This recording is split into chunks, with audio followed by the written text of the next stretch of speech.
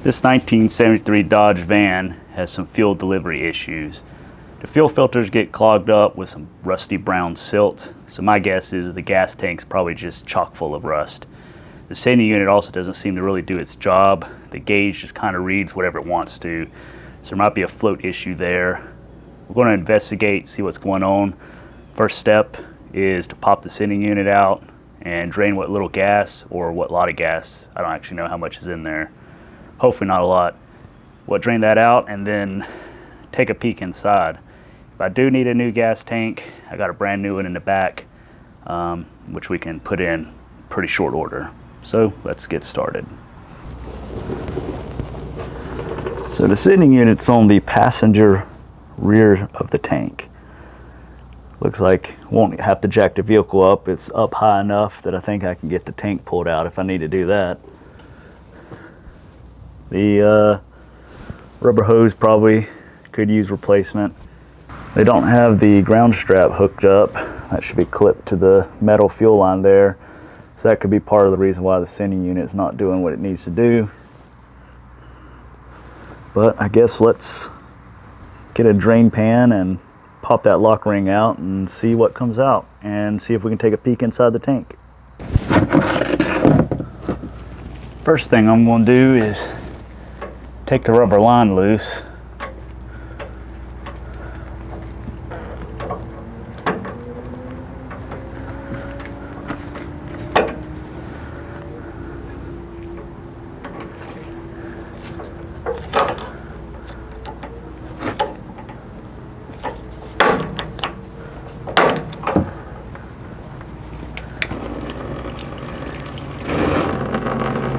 And drain all the gas out that we can.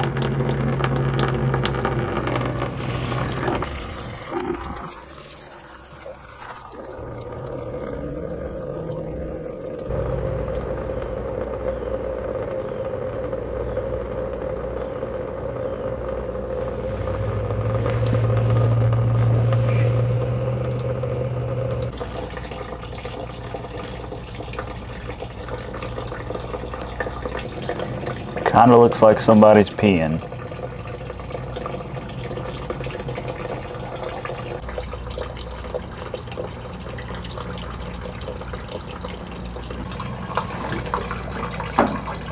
Pull the sending unit wire off.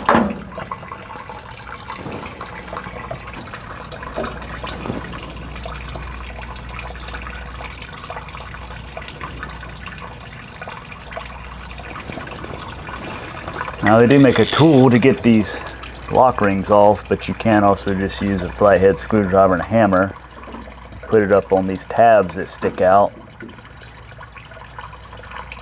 and rotate it to the left to unlock it. So I guess I'll start doing that while this gas is still draining.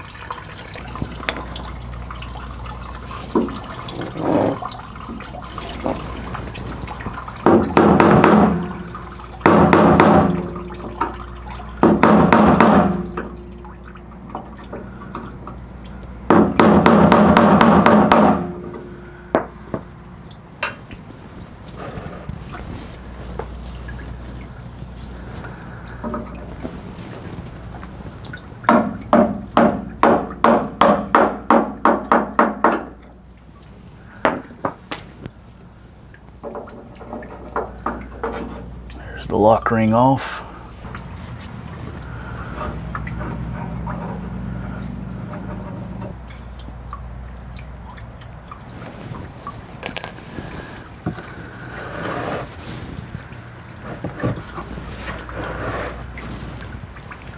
Now the part where all the gas comes exploding out.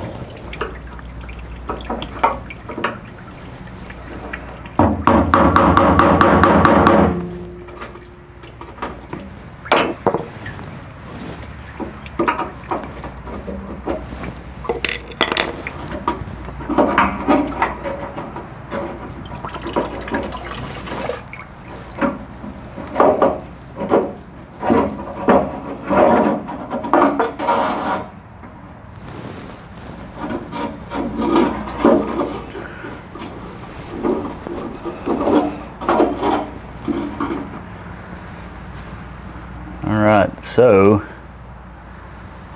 there's no sock on the end of this anymore. That's just gone. And it just kind of crumbles apart.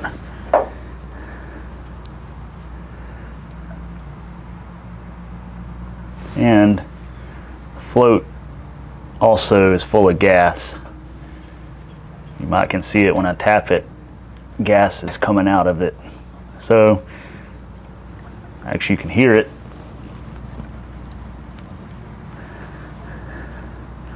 Another way to test it would be to put it in a cup of water or gas and see if it floats. But needless to say, this thing is pretty grungy.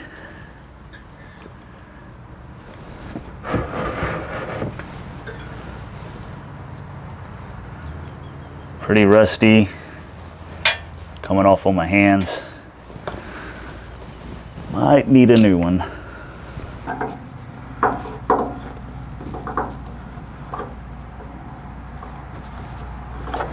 Yeah, it's looking pretty rusty in there.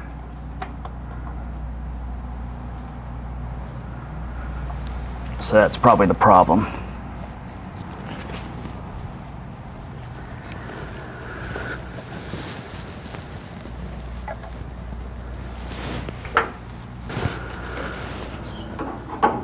Take the filler tube connection off.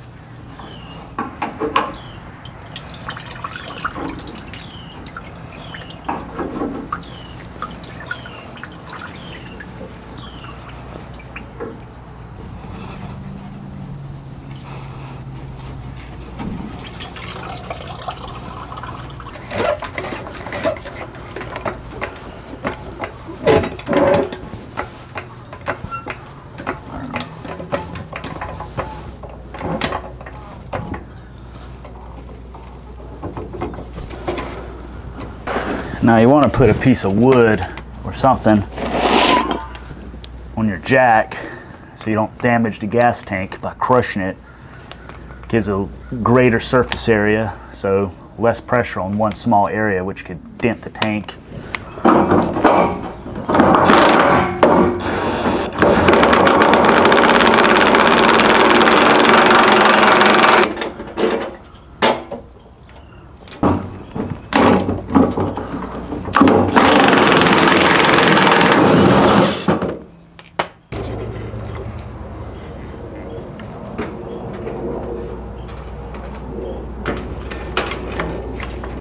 There are two vent hoses on the passenger side that need to be disconnected. Got the vent tubes removed. I just cut the clamps. We'll just put regular screw type clamps back on. There's also another vent tube on the driver's side there that'll have to be removed. Got the gas tank out without making too much of a mess. Just kidding. This seems to always happen. Accidentally dropped the tank on its side and dumped out the rest of it. You can see the new tank is pretty much an exact copy. The stamp it a little different. Have to swap out the tube.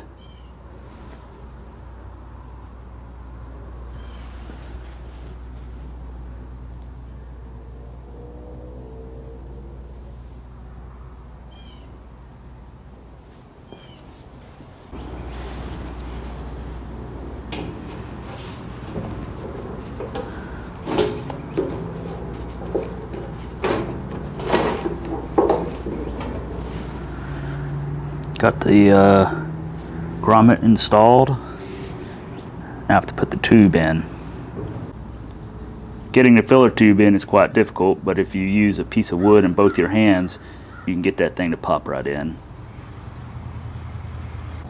The original tank had 2 vents, and the replacement has 4. So I looked at how they were oriented inside the tank and basically just looped the outer ones.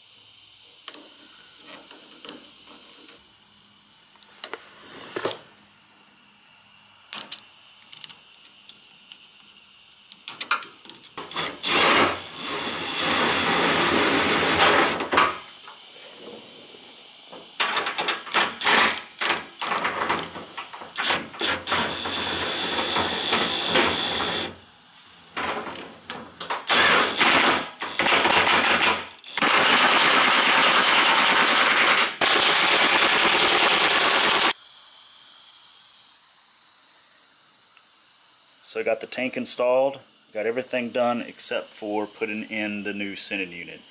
I'm going to have to wait for that to come in the mail. But I got everything buttoned up. Basically the only thing I have to do is pop that sending unit in, plug in the wire, hook up the last piece of fuel line, and this thing should be good to go. That was the last of the problems that I had to fix. I ordered a new sending unit because the original sending unit was just in pretty bad shape. Just came in today, had to wait whatever it was, 5 days or something.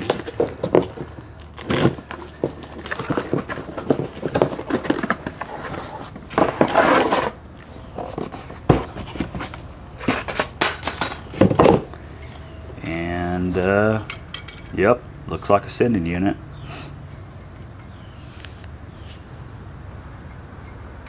And it does come with another gasket and locking ring.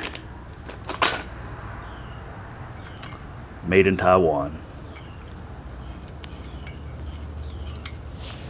Guess we can compare it to the original.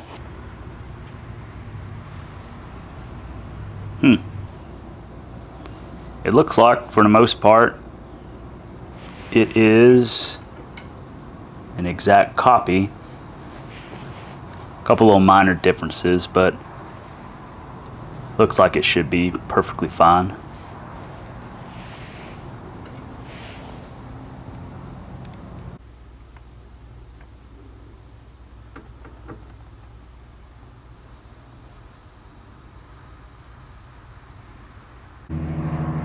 Pretty much any Mopar from 1960 up is going to have a fuel sending unit ohm range between 10 and 73 ohms. 73 being empty, 10 being full. As you can see, empty I read 72.8, which is close enough to 73, and full 9.7, which is right on. So I don't think there's any issue with the new sending unit, but a lot of new ones do have incorrect ohms, especially for the late 50s stuff that's a little bit different. With that being said, there's probably an issue with the gauge itself in the cluster, or maybe a grounding issue with the gauge or something of that sort. So I'm going to go ahead and finish putting the sending unit in, since I know that that's not the issue. So you don't want to forget the gasket.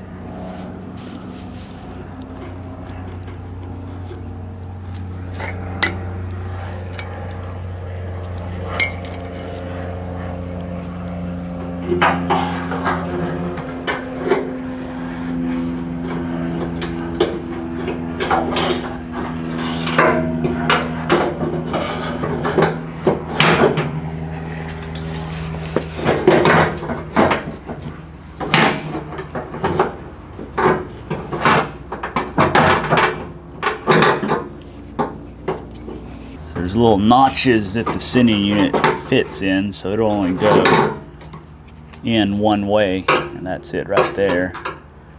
And a lot of times I'll kind of help the gasket to where it needs to be using a screwdriver.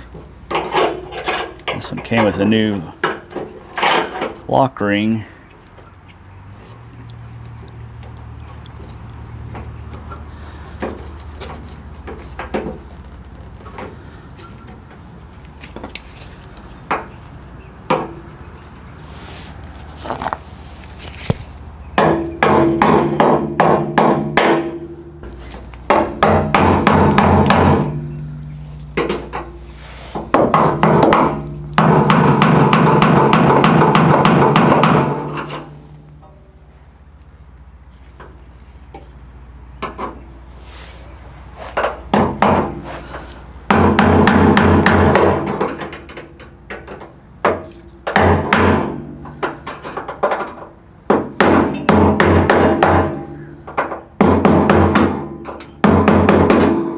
Seems to be pretty tight. I'm gonna hook up the sending unit wire.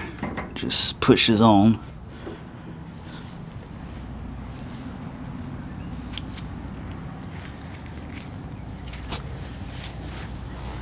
And I'm going to put on a new piece of fuel hose.